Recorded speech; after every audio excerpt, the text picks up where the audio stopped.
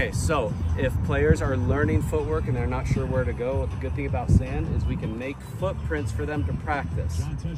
So Natasha, get in flamingo and do it. And stop right there. Okay, now, if they know how to do it, now make your footprints, like dig in there. Right, get out of there. Right, you just kind of make these little holes for them. Make one right there, and now go back. And now she knows exactly where to go. Go ahead. Right, good. We come over here, so here. So let's make our footprints. So we're gonna go right here. She's a right-handed player. So we always say it look like you're going off of your wakeboard, your surfboard. So she'll be in flamingo and up and jump at the end, okay? Good, try it again. This is a great way to help with footwork. Good, all right?